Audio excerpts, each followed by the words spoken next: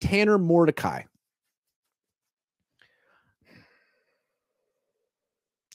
I want to be careful here because I can say I'm not impressed by Tanner Mordecai, but I wasn't impressed by Brock Purdy, right? That's on the record. So what did Tanner Mordecai do that was potentially nice? I'll just go through his throws.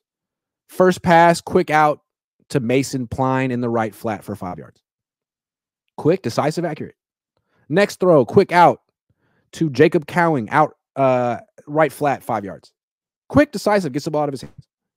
Next play, a quick throw to Cody Schrager in the right flat for 5 yards. Pass. Quick, decisive, accurate. Next pass, throws the ball away while Pearsall's running a stutter go past Renardo Green. Might have been open.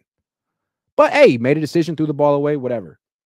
7-on-7, though. Like, why are you throwing the ball away? But whatever. Next one. He's got Pearsall open deep up the left side against zone, overthrows it. Flat trajectory. He's wide open. Next play. Throws to Garendo in the left flat. Excuse me, the right flat for a gain of 5. Next play. Throws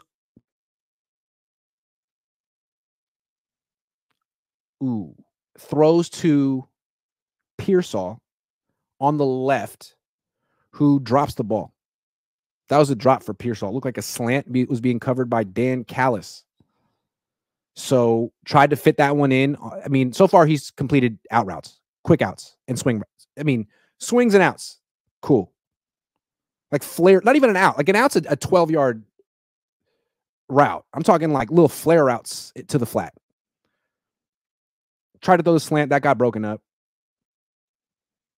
Comes back to Garendo. Throws a little Texas route over the middle for 5 yards. That's over the middle. That's nice. Then comes back to 48. Who the hell is 48? I don't even know. For a check down over the middle. Like a tight end. And that's his day. That was it for Tanner Mordecai. Being able to hit those quick, short throws is important in this offense, obviously. You need to be able to hit that intermediate throw over the middle.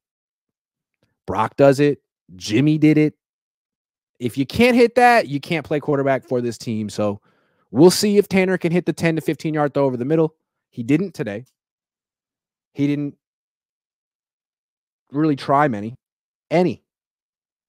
So he's a little bit of a longer release than Purdy. He has a stronger arm than Purdy. He has a flat, deep ball. Supposed to run a 4-3, but I mean a 4-5. But you don't scramble in 7-on-7 because there's no pass rush. So, at least he was quick and decisive with the ball. I mean, sometimes you see a quarterback that literally doesn't know what they're doing or where to go. He knew where to go with the ball. He threw the ball away one time when he should have went deep, frankly, and I don't know what to think. Did anyone else like him? Were people enamored? I was not. Minus Brock, this draft can't be worse than 2022. I feel it. Brother Really Kyle Bob says, GC, your internet seems good. Any UDFAs look good. Yeah, let's not jinx it. But I did get a new Xfinity router that's more powerful, so hopefully that should help. Any UDFAs look good? I'm curious about Cody Schrader, the running back. He caught a swing pass. I don't know. I thought he's interesting, but like, so Mason Pline, the tight end, and Cody Schrader each caught a pass. Mason Pline caught the first pass of practice. Schrader caught the third one. They're interesting. Those two, they have some potential. Other than them, I wasn't super impressed with Tanner Mordecai, and the other guys are like linemen. So I don't know.